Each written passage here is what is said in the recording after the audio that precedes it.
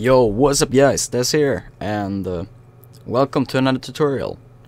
This time I will be showing how to edit 4K raw clips, and I know a lot of people have this problem, that their timeline is lagging a lot, and yeah, they can't really fix it. It's a huge problem for a lot of people, since the normal pre-render thing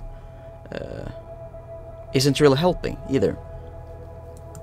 So for example, this is a 4K clip. It's standard, no effects and stuff, so I can't press enter, right? It won't preview.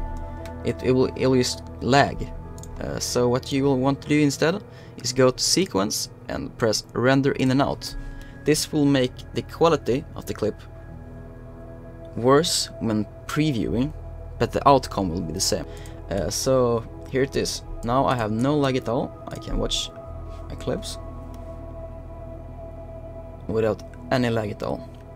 But how would this perform if you would use effects on your clips instead? Like a lot of effects. So I made a test here. So this version has lots. It has curves. It has Gaussian blur, and it has even a stabilizer, and the warp stabilizer is just that's just mental.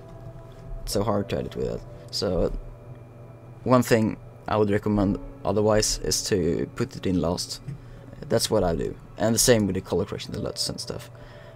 If you're not doing the LUTs in DaVinci, then I would get it. You would, yeah. That's mostly what I'm doing too. So. Yeah, I've done all this, and I've even put up a 4K texture and a noise pattern. So we'll see. Previewing this, like just rolling it up, it won't work at all.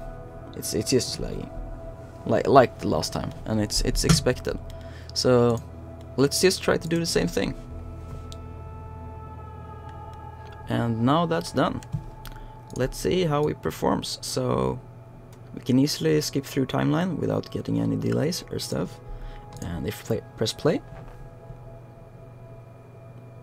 everything is smooth. Not a single problem.